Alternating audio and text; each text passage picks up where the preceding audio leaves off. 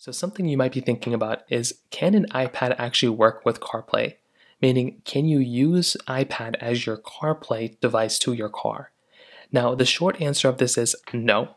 Our iPads don't actually have the CarPlay settings inside of the settings application. So if we make our way over into our settings and we click on General, there usually is a little CarPlay option that will show up right here. For devices that support CarPlay, it'll basically be within this page. So if I look inside of my iPhone right here, you can see I have my CarPlay setting right here, and if I tap on it, it'll show my car settings. With our iPads, unfortunately, we are missing out on that crucial feature. So we basically don't have the capability of going through and basically having CarPlay inside of our iPad.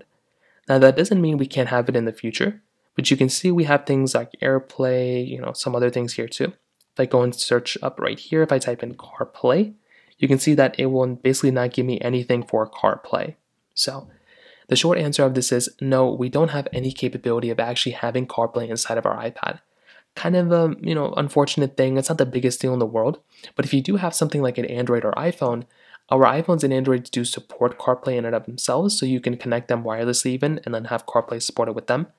I've seen some mods where people can go through and have this as their CarPlay screen or as a screen for CarPlay, which is nice.